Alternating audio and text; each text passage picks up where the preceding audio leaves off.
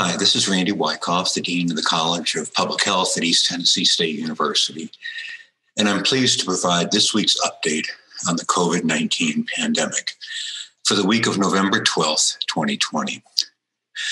This week, I'm going to divide my comments into four parts: the spread and growth of the pandemic globally, the change of patterns in death in Europe and what that means for us, cases, hospitalizations, and deaths in the United States, and the status of the pandemic in our region. Globally, obviously, the numbers continue to grow with almost 1.3 million deaths worldwide and 54 million cases, and a 3.5% increase in the past week. And several people have asked me, why do you follow the week-to-week increase? Because that tells me how fast the pandemic is growing and whether it's slowing down. So you can see at a 1% growth rate, there's not much going on. At a 5% growth rate, the number of whatever you're following will double in about 14 weeks. And at a 10% growth rate, it'll double in about 8 weeks. So you look at the week-to-week growth rate. If it's going down, that's a good thing. If it's going up, that's a bad thing. If it's staying the same, that's actually not a good thing either. So in terms of the world, we saw a significant slowing in the early part because obviously there had been a huge explosion in deaths. And then the last week, 3.5%. But what worries me a little bit is if you look at the last couple of months, you see what the worldwide rate is about the same. That tells me that the pandemic is not slowing down and is continuing to grow. And at about a 3.5% week-to-week growth rate, if that continues, we'd expect to get to 2 million deaths in about 3 months. In terms of where the deaths are occurring, again, we color code this. Yellow, white is Europe, red is South America, blue is North America. And you can see now that South America is becoming one of the most impacted areas of the world, but the numbers in Europe are going up as well. This is a map from WHO, a chart from WHO, and what it shows is that early in the pandemic, the deaths were in Asia. Then in the early part of the summer, spring and summer, it was in Europe. It moved to the Americas, but look at this. Now the number of deaths are increasing significantly in Europe again. And that brings us to our second topic, not just the number of deaths, but the pattern. You'll recall that we used Belgium as an example of a mature pandemic. It grew rapidly in the early part of the spring and then leveled off. But now in the last month or so, it has been going back up again. And you can see this in new cases in Belgium, but especially in new deaths. And what you can see, the second pattern looks very much like the first. Now, hopefully, we're starting to see it come down, but we'll have to wait and see. But after months and months of being at less than 1%, the last week, Belgium saw a 10% increase. And we're seeing the same kind of quick upturn in the four most impacted countries in Europe. Definitely something worth following. Now, we don't know exactly what it means. Is this simply because they were shut down so well that when they open up, it spreads, which is what I think is probably happening. But it could be due to a new mutation or a new wave of infections. We'll have to wait and see. In terms of the U.S., I want to look at this a little differently than I have before because there's a logical sequence that we expect, right? First, you expect an increase in cases, then you expect an increase in hospitalizations, then you expect an increase in deaths. And each will follow the other by a few weeks, and each will go down in size because there'll be more cases than hospitalizations, more hospitalizations than deaths. In terms of cases, this is a map of the U.S. where all the cases had been as of the beginning of August. And you can see largely in the metro areas in the Northeast and in the Southeast. And then this is what it looks like in the last 2 weeks, just a solid mass of cases in the upper Midwest and the Northwest, and almost 11 million cases in the U.S. since the beginning. And what you can see is it sort of looks like a clearing along the East Coast, the South, and the Southwest. This is an interesting transition. This is where all the cases in America were in July, July 24th, to 2 weeks prior to that. And you put it into motion, you don't see a lot going on. You see sporadic cases in the Southeast, a little bit of an explosion in Alabama there. And then you start to see this spread into the upper Midwest. And you can see last week, it just all hitting right in the middle of the country. And you can see in terms of total cases, the U.S. had sort of a blip in March, another blip in July, and then a blip in the last couple of weeks. As I've said before, I'm always hesitant to use cases because they are dependent in part on testing. So it's better to use something like hospitalizations or deaths. In terms of hospitalizations, this is the cumulative number from the CDC. You can see it continues to go up. But what's important here is the week-to-week growth rate again. If you look at the last couple of weeks, it looks like there's a slight increase in hospitalizations. This tells me that there really is a growth of the pandemic nationally. And of course, you'll see this in deaths as well.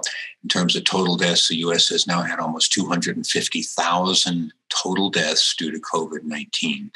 The week-to-week growth rate was 3.1%. Again, if you look at this over the last couple of weeks, you can see it's consistent. In fact, even a slight increase. And at 3.1%, the total number of deaths in the U.S. will hit 300,000 sometime between Christmas and New Year's. So this worries me. We see an increase in cases, increase in hospitalizations, increase in deaths. What we're not seeing yet is a resurgence of the infection in those areas that were initially hit the hardest, the Northeast.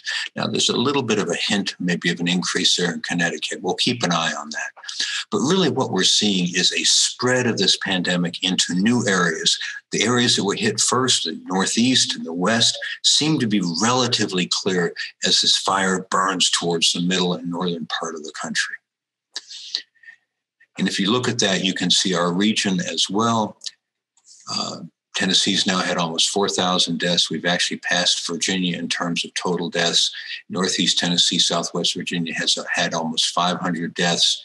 Virginia has been sort of slowing down. It's popped around a little bit. But if you look at this map, this is where all the cases had been as of August 13th, largely in the metro areas.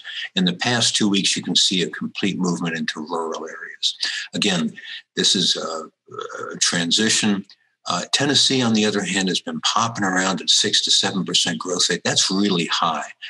And what we had seen is August, most of the cases had been in the peri-urban areas, but in the last 2 weeks, now it's all over the state, but especially in our region.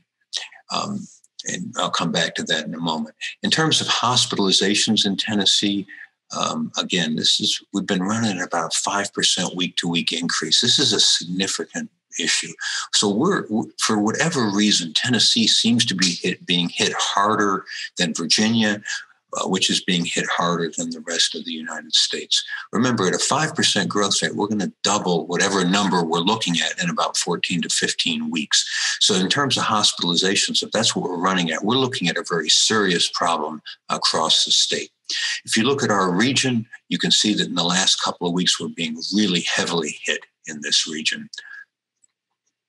And in terms of week-to-week growth rate, the Appalachian Highlands, the whole entire east part of the U.S., east part of Tennessee, about an 8% week-to-week growth rate. And that means we'll expect to see a doubling in the number of deaths in our region by the middle of January. So the bottom line is COVID-19 is still spreading widely in the world. The growth rate may be increasing, suggesting that it may double sooner than the projected 13 weeks. 8 of the top 20 most heavily impacted countries are in South America, but the European countries are definitely catching up again. The U.S. is now 8th in the world with 755 deaths per million, with most of our growth being in the rural northern states. And we account for about 1/5 of all the cases and deaths in the world. There appears to be a significant and growing resurgence of deaths in the most impacted European countries, but it's not precisely clear what the cause of that is or how persistent it'll be. And we are not yet seeing a comparable resurgence in those areas of the United States that were hit the earliest. The Appalachian Highlands appears to be at the heart of one of the most impacted areas of the United States, and we're predicting to double in about mid-January. So the bottom line is we need to keep doing the things we know work. Avoid unnecessary crowds, wear masks, engage in social distance, which means shorten the amount of time you're near people and maximize the distance you are from people. Implement good hygiene, sneeze into your arm, wash your hands, stay home if you're sick. We need to conduct much more widespread testing and contact tracing, pay more attention to quarantine and isolation, protect the elderly and those with chronic conditions. And as with any scientific issue, we've got to be willing to follow the data and change our thoughts and actions as new information is available. And let's see if we can't rebuild trust in our regulatory and public health agencies by allowing science to dictate our perceptions and actions. There's been a lot of talk about vaccines. That'll be a great thing if we get them. But until then, we've got to keep doing these things that we know work. There's a lot more information about COVID-19 on the College of Public Health website. If you know anyone who'd like to be added to our mailing list to get these weekly updates, please let me know. I'd like to thank Melissa White, graduate assistant, for updating many of these slides, and Dara Young for editing, producing, and posting these videos. If you have any questions, comments, concerns, criticisms, please let me know. I look forward to hearing from you. Thank you very much.